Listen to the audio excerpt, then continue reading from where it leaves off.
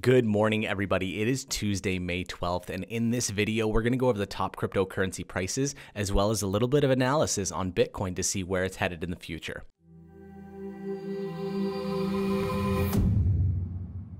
So the Bitcoin halving happened 10 hours ago, and with all the hype leading up to it and the huge drop that we had right before the halving, let's find out what Bitcoin's doing today and see what it's going to do in the future. The current price of Bitcoin is actually up 1.1% at $8,737.14 in the last 24 hours. Ethereum up 0.6% at $188.89. Dash actually down 1% at $70.69. And Litecoin up 1.4% at $42.31. Okay, now let's jump into Bitcoin and look at the candlestick chart since the crash on March 12th. You can see here before the market crashed, it was about 10,300, 10,400.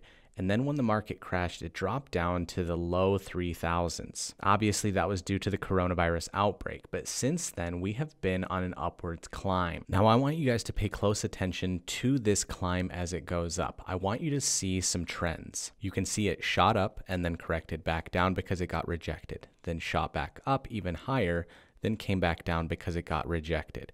It did the same thing again and again and came back down. This is the one that everybody's talking about. We had this huge climb and then everybody sold off when it hit that $10,000 mark because this is a big resistance point for Bitcoin. Now, if you look, this is what we call a bull market when things are going up. When things are going down, it's called a bear market. When the bear market is over, we see an accumulation and expansion phase followed by a subsequent bull market. And again, we are in that bear market territory. Over the next few days, we should see the accumulation and expansion phase and then another bull market. Now, looking at these charts, I am very optimistic about what the price of Bitcoin is going to get to. I am not one of those to the moon people that it's going to hit $150,000 in the next 6 months. I'm practical. I do, however, feel that over the next week, we'll see a small fluctuation and then it will start to rise. Now, I am not a financial advisor, so make your own investments at your own risk.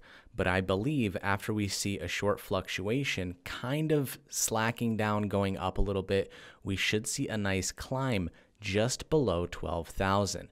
Once it hits I'm thinking maybe 11,800, then it should drop back down to 10,000 and then a subsequent climb. We're going to see larger gaps and larger deviations as we go up. And as long as there's no crisis like viruses or the financial system collapsing or something other than what's going on right now in the market, as long as all these factors stay the same, we should still see an upwards climb over the next 4 to 6 months. And as always, I highly believe in the fact that Bitcoin is going to be the currency we use maybe 10, 15, 20 years in the future. The more people adopt Bitcoin, the more people use it around the globe, because currently we're only at 5% of the population using cryptocurrencies. As that number grows to 40, 50, 60% of the population with more demand and less supply, Bitcoin will inherently become more valuable. So if you're holding it for the long term, in about 20 years,